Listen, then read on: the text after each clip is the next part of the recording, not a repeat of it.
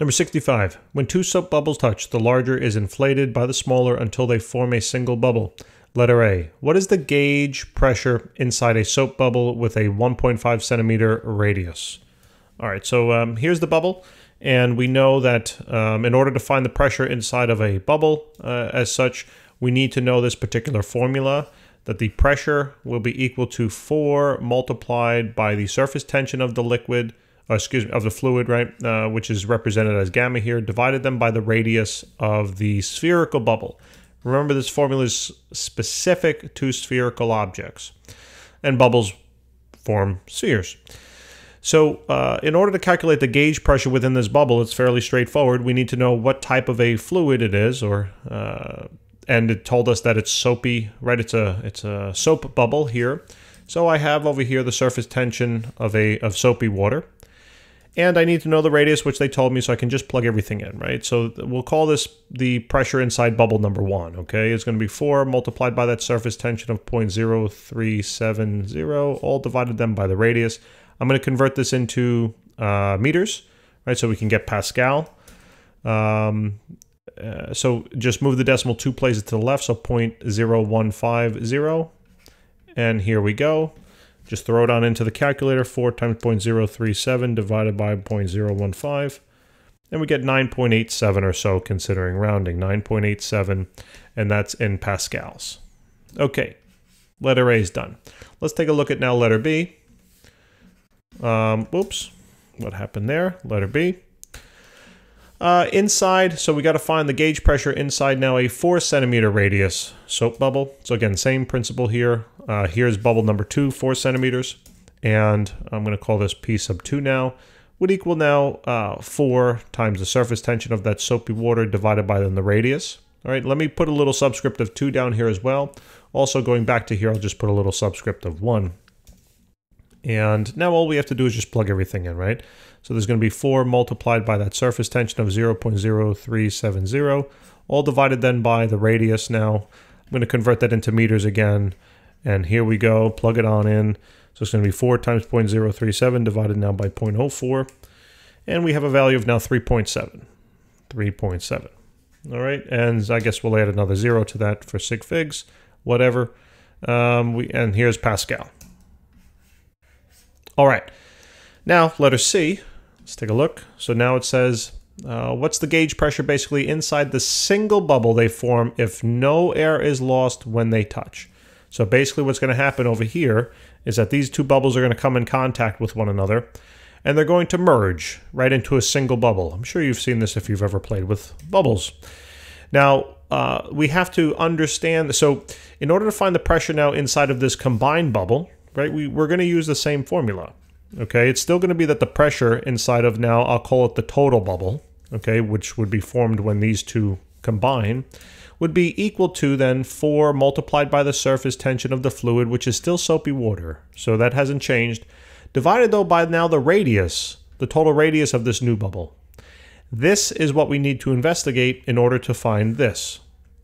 So now that being the case, we have to think about it, and if we're considering how these two will add together, it said that no air is lost, right? Now, remember, these are spheres. It's drawn on a 2-dimensional paper, but remember, it's really 3-dimensional. And therefore, this has a certain volume, I'll call that V1, and this also will have a certain volume, I'll call that V2.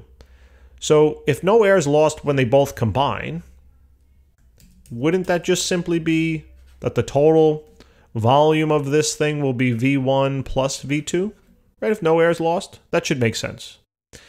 Now, if this is the case, then we can start elaborating on this formula. So let me just move this up a little bit.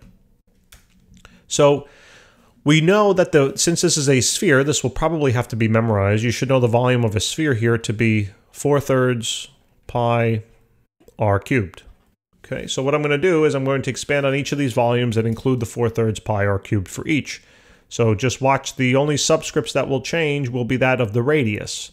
So 4/3 pi times the total radius now cubed will equal 4/3 divided by, 4/3 times pi times the radius of 1 cubed, plus then 4/3 times pi times the radius of bubble number 2 cubed. Now, as we know from basic mathematics, right? These 4/3 pi cancel since they're in common amongst every term. And what we realize is that we come down to this formula, right, where we have the total radius cubed will be equal to then the radius of 1 cubed plus now the radius of 2 cubed. If I want to find just the radius of the total bubble that's formed, I can simply now take the cube root of both sides, right, of the left side and the right side. So in doing that now, we come up with this beautiful formula that the total radius, or the radius of the bubble when the two soap bubbles are combined, will then equal the cube root of R1 cubed plus R2 cubed. And voila, here is now this is how we can now, what am I trying to say? I'm not really sure.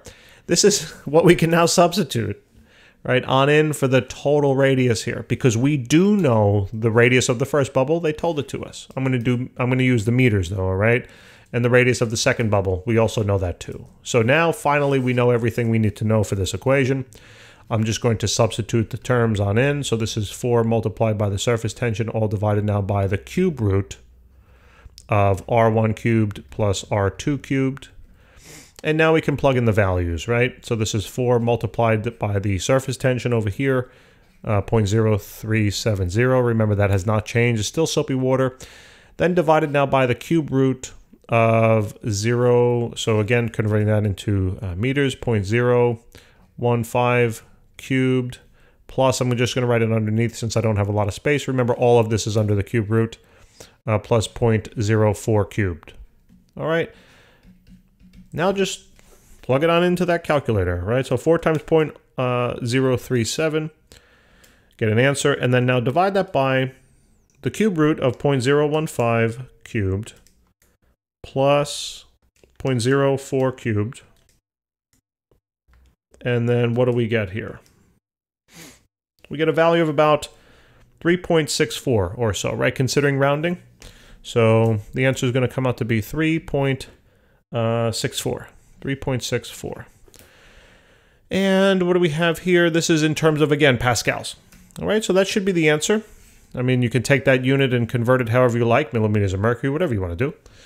And but these would be values, all right? Well, obviously. Now, guys, thanks for tuning in. Appreciate it very much. Hope this helped. Please remember to subscribe, give us a hand, and we'll see you next time. Take care.